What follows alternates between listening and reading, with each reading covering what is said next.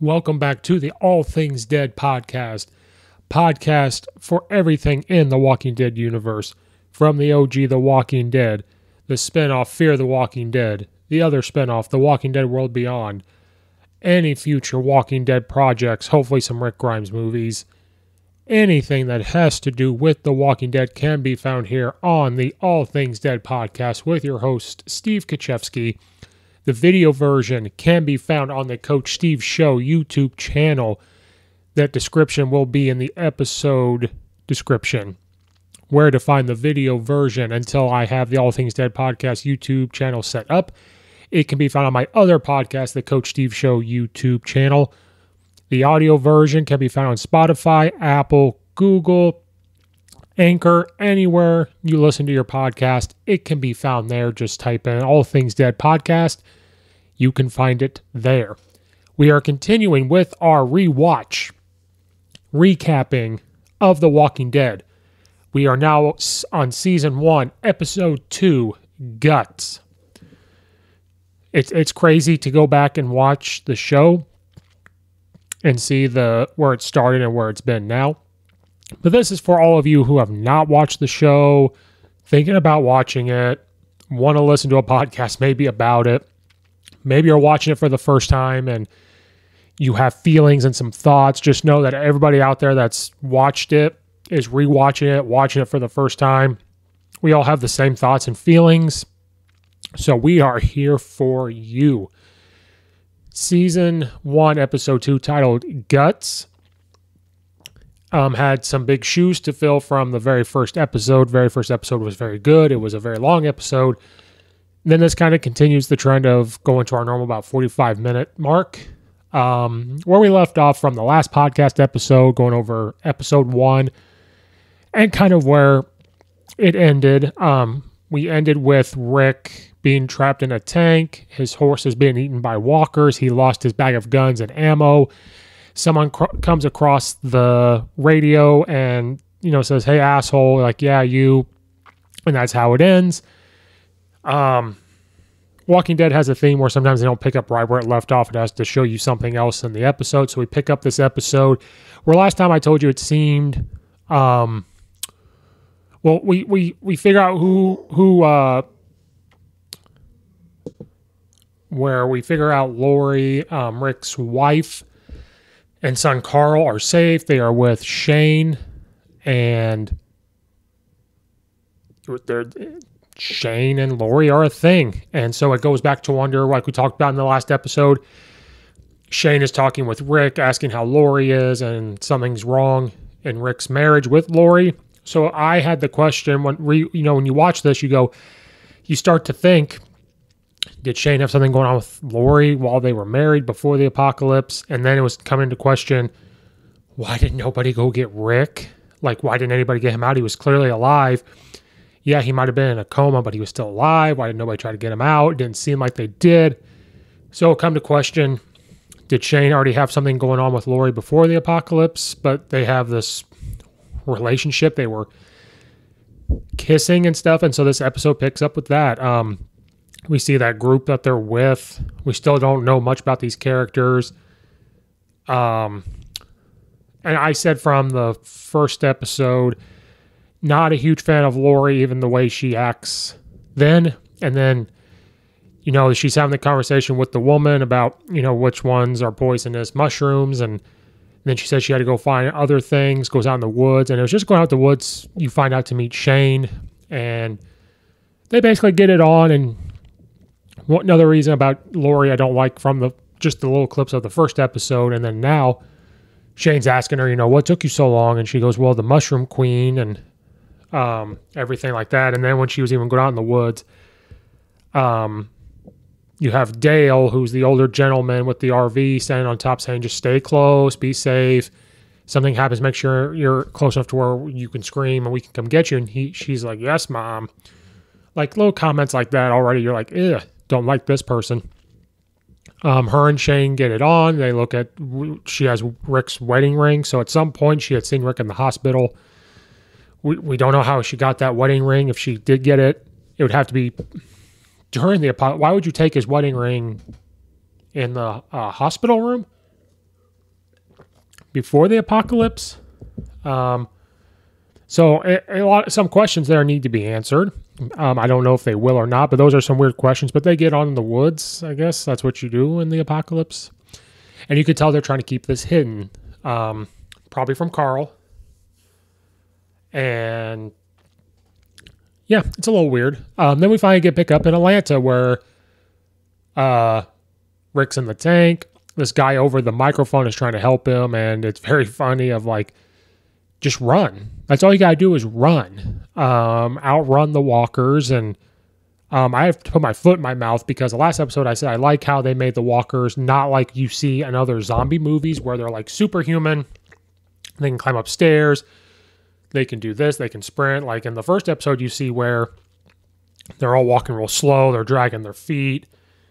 And you can see how these walkers, these zombies look more like humans more than zombies. And I think it kind of shows how not still fresh the apocalypse is, because we talked about how it's been probably a few months. Everybody here, this group kind of understands how they work. Like when we met Morgan, he understands how they work. The rest of this group they kind of, they're living out in the woods and all this and that. So it just seems like they look really human. So this apocalypse is still probably not even a year old. We don't even have a couple months, but you see how everything just collapses very quick.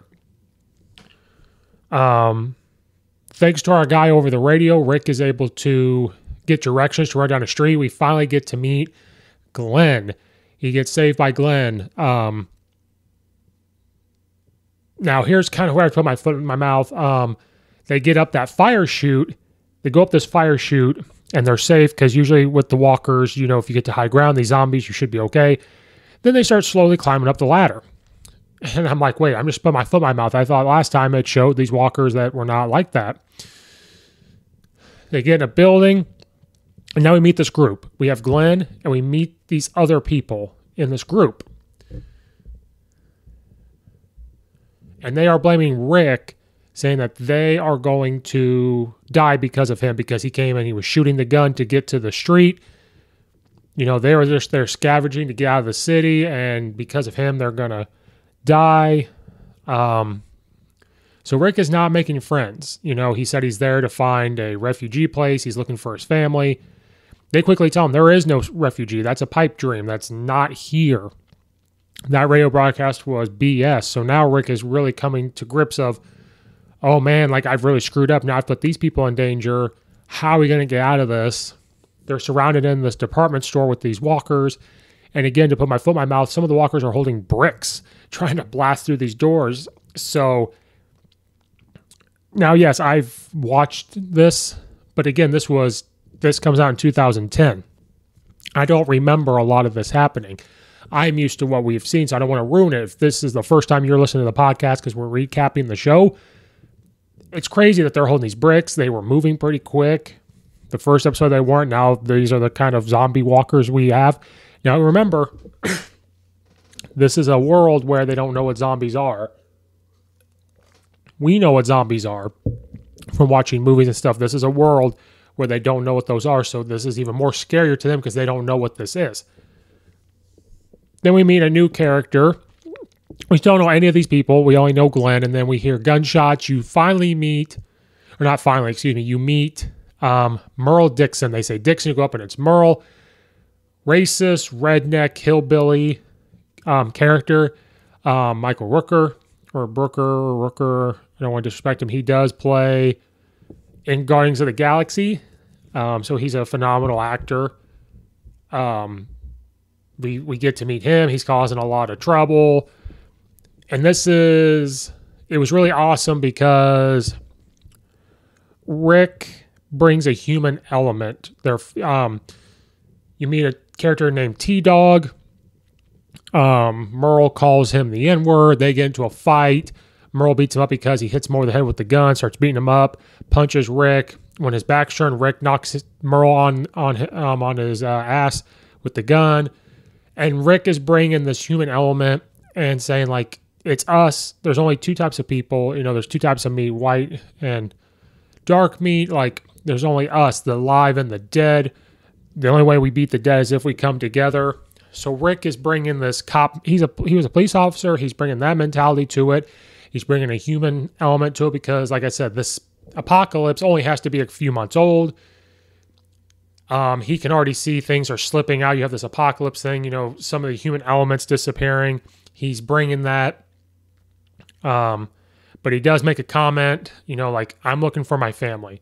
And anybody who stands in the way, that's going to lose. And then you see him holding his hand, and this is kind of important, I think, to pay attention to, because when you see people do that and they're shaking, they're doing something that they don't like. They're doing something that's not them.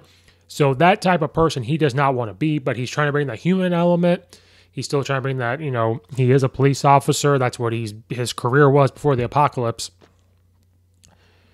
And that's where we really find out that this refugee center is a bunch of BS. He said they have a group outside the city. They're trying to radio them. Now they got to figure out how to get out.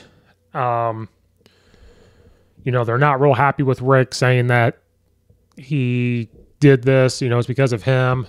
We meet Morales.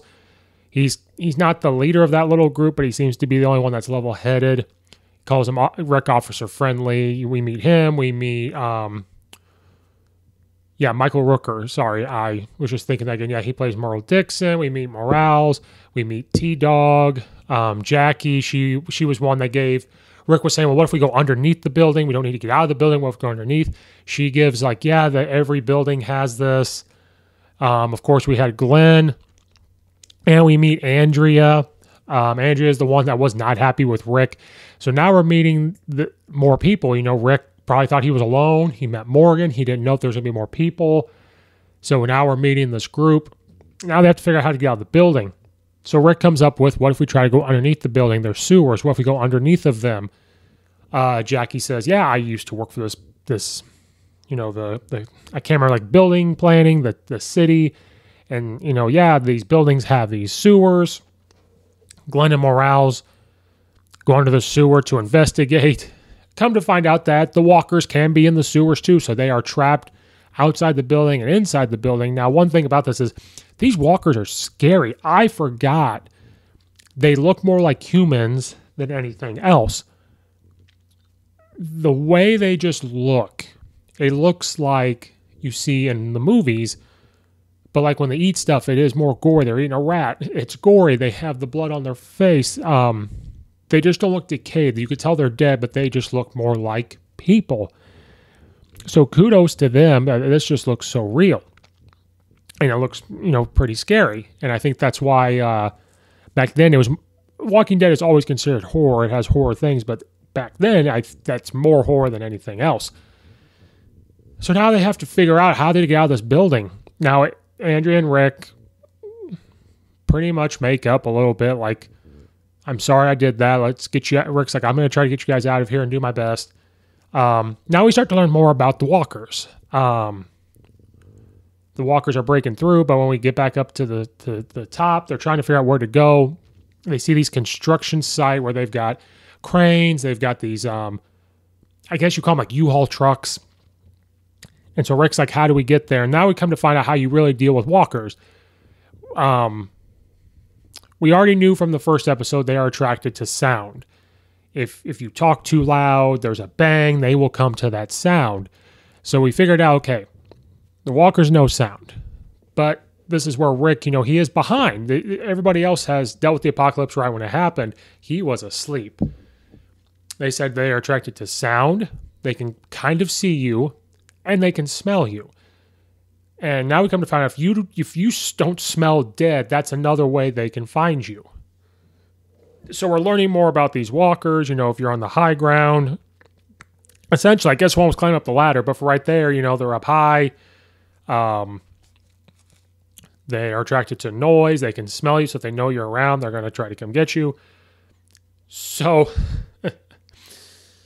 Rick has this grand idea to get these dead walkers they had killed outside to come in, and they're wearing these trench coats. And they cut open a walker and cover Glenn and Rick over the coat with guts and their hands and their blood to come up with this plan of, well, if they can smell if you're dead, what if we do smell dead? Maybe we can walk through them. That is their plan. One thing from that scene that I completely forgot about, And again, Rick is trying to bring, like, I know it's the apocalypse. I know we're away out of civilization, but we can't forget what life was, and we can't forget this human element. They're about to cut open the walker. He looks at the wallet and wants to acknowledge, like, this is who he is. Does he have a family where he has a picture of a girlfriend or a wife? He was like us, he used to worry about bills and work. And now this has happened to him. And he said if he finds his wife and kid, he finds Lori and Carl, he will tell them about this guy. He just looks at his driver's license. I will tell them about this guy. Because of him, we are able to survive. So Rick is bringing that human element. Everybody's looking at him, and it's kind of coming back like, yeah, we can't forget that we're humans. We can't forget, what it was. So now we see them covered in blood and feet and hands, and they're walking through the walkers, and it's working. They're coming up to them. They can kind of see them, I guess, but they're more on smell and noise.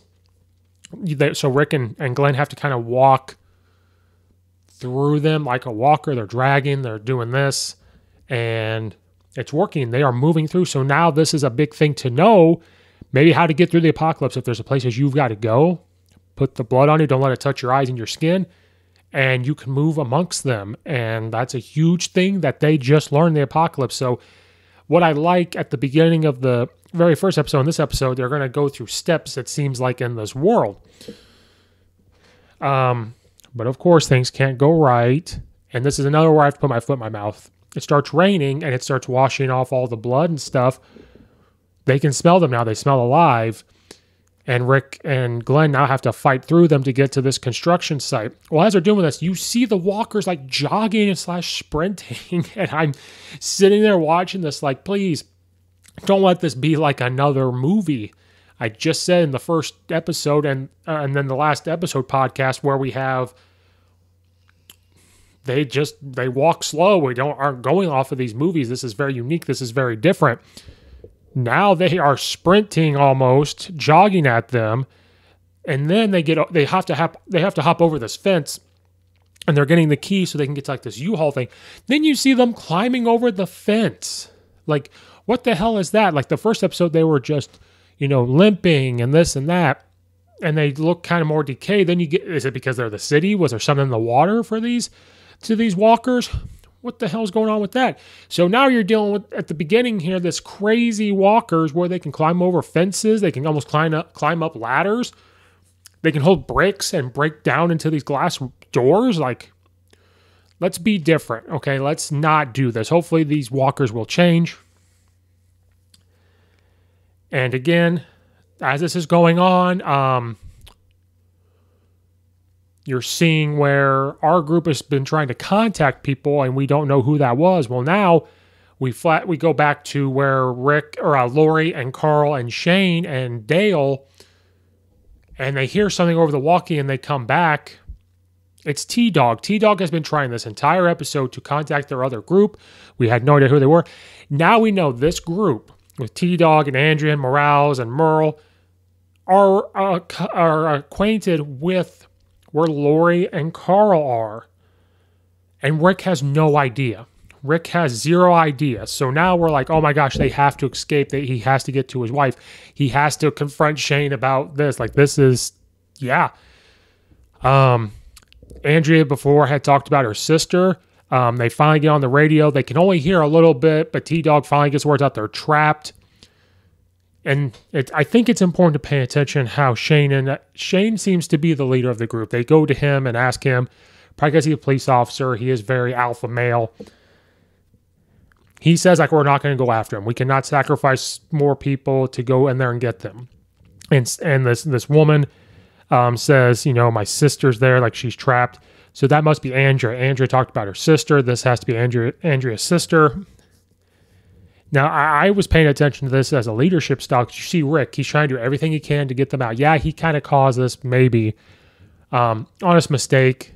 He's doing everything he can. He's going out there on the front line. He had gone out there to try to get them out. He stuck up for them when Merle was going crazy and had done meth or cocaine, whatever he was on. Shane said we are not going out there, and he said that if she's trapped in that building, she's good as gone, and that's just something we have to deal with. Like, is that sometimes in leadership roles, that's kind of what you look for, but that's like sports. When you're dealing with that, that's not what you say when somebody's going to lose their sister. If you have the opportunity to go save them. So I was paying attention to that as Shane as a leader. Even from first episode, he made comment, like little snippets. And then once that's said, you go back and rethink the whole episode. Look at Rick. Rick doesn't know these people, but he's like, I'm going to do what I can, bring in that human element to it. So far, Rick is going on the front line, being this leader of that little small part of the group, which I think is very important. And then you hear Shane say that. So now, if they can survive, and he finds out about Shane and what's happening, we'll see what happens. That's going to be very interesting to find out. And again, they, Glenn and Rick are able to get to the U-Haul, huge truck. Now they got to figure out how to get these walkers out. Again, they're attracted to sound. Use that to our advantage. Breaks into this nice Dodge Challenger or Charger, very nice car. They get the alarm going. Very smart. And have Glenn drive the car with the alarm going off to pull a bunch of walkers to him. Rick can pull up the U-Haul and grab everybody. That's what happens. Big thing that shocked me that I kind of remembered. Rick had gave T-Dog the key to unlock Merle because Merle was handcuffed on the roof. T-Dog was going to get it to him. He drops it in the drain and has to leave Merle up on the roof. Then he chains the door to make sure no walkers can get in. And last time, and then they just leave Merle. And it's like, oh my God, they left Merle on the roof. And your opinion, some people are going to say that's great. But this human element, you didn't need to leave him up there. But it was great to see they got out. Rick got the group in the U-Haul, took off. Glenn's in his nice new Dodge Charger, Challenger, took off. They got out. And that's how we end this. So this is just fantastic because you get a lot of action, you get a lot of planning, there's a lot of suspense. These walkers are just these zombies, these walkers are superhuman. They're climbing over fences, they're carrying bricks, they can sprint, all this stuff. It's crazy. So now hopefully in the next episode we can see that Rick can go be with his family. It's just really, it's a small world where he runs into this group. He's going to Atlanta looking for his family, looking for this protection place, the shelter, and it's not there, but he runs into these other people. He probably thinks he has these people to help him. Crazy to know that they're associated with Lori and Carl are. So in episode 3, we should be able to see Rick be reunited with his wife, Lori, and his son, Carl. Then that's going to have to be figured out. Okay, how's he going to handle the Shane thing? Is he going to know? Are they going to tell him? Are we going to find out why no? But did they even want to save him? I don't know, because right before Shane and Lori got it on, they were looking at the ring. She did take it off, which I was like, okay. But they are looking at it, and Shane's looking at it weird. So it's did they try to save him? Did they think he was dead? Who knows? So that's gonna be a lot of falling out. That's gonna be things having to deal with. If Shane's in love with Lori and Rick's back, how's that gonna work? If Rick finds out, does he kill Shane? These are questions. And then Merle is on the roof. What are they going to deal with that? Does he have anybody in that group that is family? Are they just going to leave him there? How far is this group away from Atlanta? Just questions. But first 2 episodes of this show are really, really good. A lot of horror vibes, a lot of suspense vibes, a lot of tension. Very, very good. If you guys are rewatching it with me, I hope you're enjoying it. If it's your first time watching it, I hope you're enjoying it and continue to watch it. There's people out there like us, with you, that have these same thoughts if you're rewatching or watching it for the first time. So thank you guys so much for listening to the podcast. We are going to continue to rewatch the show. We will talk about season 1, episode 3 next time. I think there's only 5 episodes, 5 or 6 in the first season, so it will fly by. And then we'll get to season 2, and I believe that's where they start being about 16 episodes. So thank you so much again. The video version can be found on the Coach Steve Show YouTube channel until I can really see if I need to make just an All Things Dead YouTube channel. But the video version can be found there. That's my other podcast, the Coach Steve Show. There's a bunch of other stuff on there you're going to see if you look for the All Things Dead parts. The audio version with the podcast version can be listened to Spotify, Apple, Google, wherever you're listening to your podcast. That's where it can be found. Again, thank you guys so much for listening. Please like, subscribe, review, all that stuff. It helps me out so much. I will see you guys next time when we watch episode 3 of season 1 of The Walking Dead.